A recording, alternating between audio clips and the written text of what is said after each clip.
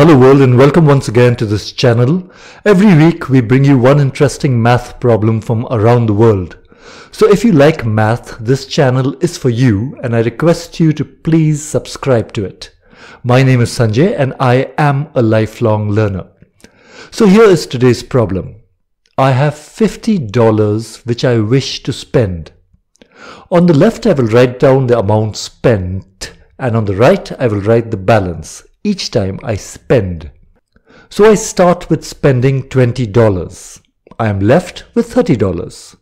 From these $30 I spend $15 and I am left with $15. From these $15 I spend $9 and I am left with $6. And finally I spend the last $6 and I am left with $0. Now let us total both sides. The amount I spent adds up to $50. And we do the same thing on the right, and hey, we get $51. Where did this extra dollar come from? Please pause the video and think of the reason. And when you're done, return to the video and continue watching. And if you do not wish to do any calculations, just think of what could be the reason for this extra dollar. Good luck. Alright, welcome back. Now it is possible that you may hate me for this, but guys, the answer is that there is no answer to this question. So now you must be saying, what do you mean? So let me explain. Numbers are very powerful and they help us do great things, but unfortunately they can also be used deliberately and unintentionally to put us on the wrong path. Think of the big claims by politicians or large companies using numbers to claim how great they or their products are. If we are not careful, the numbers can be used to misinform. But let's come back to our problem. So yes, on the left we have one case where the result is 51, and it is so close to 50 that we can be fooled into thinking that somehow this should match the 50.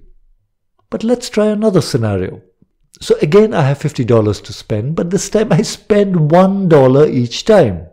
So on the left my spending amounts will be like so, and on the right my balances will be like so.